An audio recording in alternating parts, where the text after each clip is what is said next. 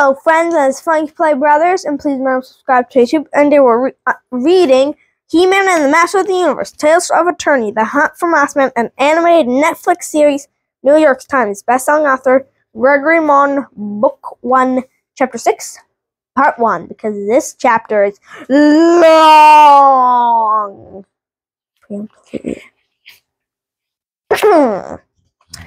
Chapter 6. He crashed to the bottom of an earthen pit, slamming his shoulder into the dirt. When he sat up, he was tangled in massive branches, leaves, and netting. A wet leaf was plastered to the side of his face. He peeled off, pulled a few sticks off of his hair, stood up, and studied his surroundings. The pit was twice as deep as he was tall. The rim was far out of reach, and the sides were all mud and dirt. With no handholds, even the roots sticking out of the soil had been severed. There was no hope of climbing out. Above him, an unfamiliar voice called out, "Got you!" The foul stench strengthened as the orange light glowed above him. A torch extended out of the rim of the pit, held there by an arm covered in thick black hair. Not a human arm either. Slowly, the creature came into view, and Adam had never seen anything like it. The beast had 2 arms and legs and stood about as tall as a normal human adult. Its eyes were small but bright, and its slightly open mouth revealed a set of razor-sharp teeth. The nose of the animal was brownish-black, rough-skinned, and it stood out prominently of the creature's face. But what truly disgusted the creature was the thick coat of black hair that covered its entire body, including most of its face, and the wide white stripe that extended from the top of its head down its back up along its thick tail. Adam nearly jumped. "Skunk!" the creature snarled. "I'm not a skunk, and you are no moss man. What are you doing in my trap? This isn't for humans." Adam was stalled. The animal sounded like a person. "Sorry," he said. I didn't mean to fall in here, but wait, you trying to catch Mossman?" "Yes, and you're ruining everything. Plus, why are you looking at me so strangely? Haven't you ever seen one of my kind before?" No. What are you exactly?" "I'm an Odpheus," the creature said, turning to reveal the full length of its thick tail, and his glorious appendage should help you recognize my species. Adam shrugged. "No, sorry, no clue." "I'm Pelez. What do they teach you in school?" "I'm in school with a bunch of tigers," Adam explained. "Most we learn about leadership, teamwork, hunting, and grooming. Last year I learned how to lick my hands clean. It's weird but effective." The police paused for a moment. "Well, since you are so inducted, I will do you the honor of introducing my race. We are a highly intelligent species. We're skilled diggers and trappers, as you see." He added, motions crowding at the pit. "But humans find us revolting due to our unique odor. Whenever we try to settle in a new home, you sensitive humans chase us away. We're not actually nomadic, but the humans force us to wander Eternia." Adam crinkled his nose. The smell was definitely terrible, but he didn't want to offend Odpheus. He felt bad for police too. That would be horrible to have people chasing you out of every place you tried to settle. "I don't know what bothers them," Adam said. "I don't notice anything." The police planted his torch in the dirt beside him. The flame glowed over the pit. His yellow eyes mirrored. "Really? You don't find my scents repulsive?" Adam didn't want to lie, but he didn't want to hurt the police's feelings either.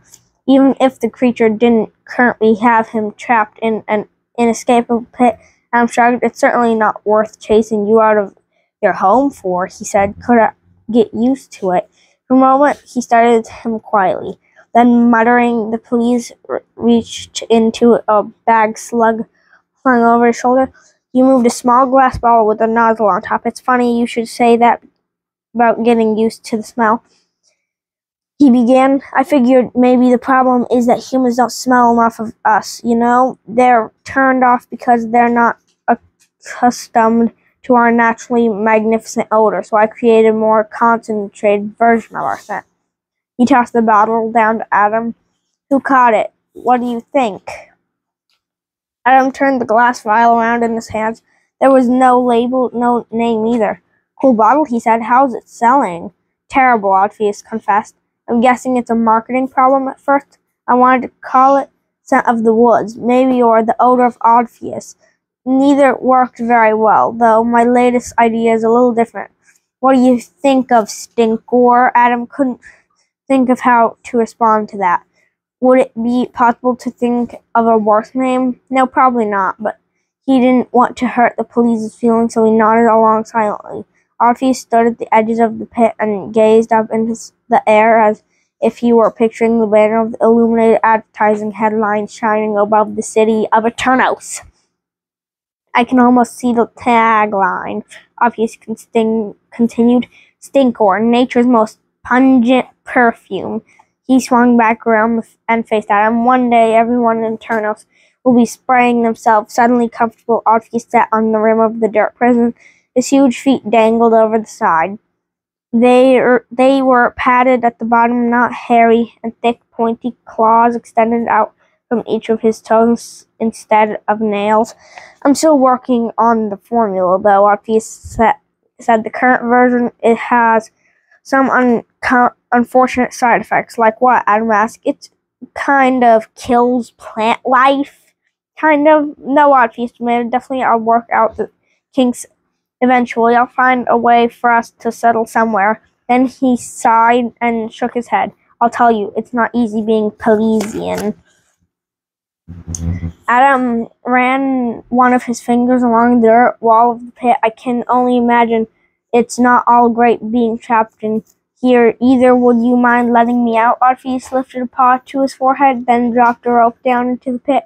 I'm so sorry. I should have thrown that down earlier, and hurry, too. If you don't mind, I need to rebuild the trap to catch my prey. Adam pocketed the perfume, grabbed the rope, yanked it on twice to test that it was secure, and planted his feet on the side of the pit. Leaning back, he walked his way up as he gripped the rope hand over hand.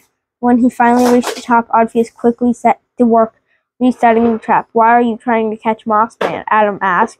And how do you know he's here? Orpheus pulled the net tight of the pit, then scattered leaves and brushes across the top. He began to explain, because I tracked him here. I've been tracking him for years. You see, I need him. My fellow Parisians need him. Or more precisely, we need his moss flower. What's a moss flower? Adam asked. They bloom on his body. His, like chest hair. What's chest hair? Never mind. Orpheus looked at him curiously before continuing. His moss flower can counteract our natural Parisian scent. I've seen their power at work. Once before, a large group of Parisians had settled on the outskirts of the Mystic Mountain. We thought our human neighbors would chase us away as usual, but Mossman was in the area at the time. His moss flowers were blooming, too, and the humans didn't complain once. We were all quite happy. And that's where part 1 will end. There are like 4 or 5 more pages of this. Just this in the path of him trying to catch Stinkor trying to catch Mossman. 10 out of 10 for now. So, friends, thanks for watching. Like, comment, subscribe, hit the notification bell. Follow us on our social media, Funky Play Brothers, Funky Play Bros. Support our vlog, cashapp, $funkyplaybrothers. Thanks for watching. Bye.